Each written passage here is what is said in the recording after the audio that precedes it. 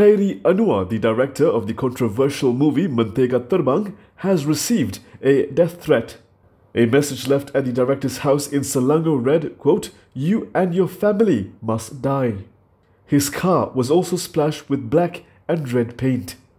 The Mentega Terbang movie is perceived by certain quarters to be a threat to Islam. Other notes found in his residence read, "Islam will rise up, #Mentega Terbang." In his police report cited by Malaysia Kini, the 31-year-old director mentioned that actor Arjun Tanaraju's car was also splashed with red paint and acid in Ampang. However, it could not be ascertained if Arjun had received similar threats. Kajang District Police Chief Zaid Hassan confirmed with Malaysia Kini that Khairi had lodged a police report this morning. The attacks come in the wake of police recording statements from the movie's producer and 6 actors. The film tells the story of a 15-year-old Aisha as she grapples with questions about life and death in various religions after her mother is diagnosed with a terminal illness.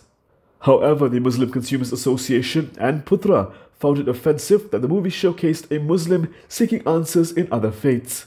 The Islamic Development Department, JAKIM, also found the content to be in contradiction with Islamic beliefs and the Muslim way of life in the country. Malaysia Kini has reached out to Khairi for further comments on the incident.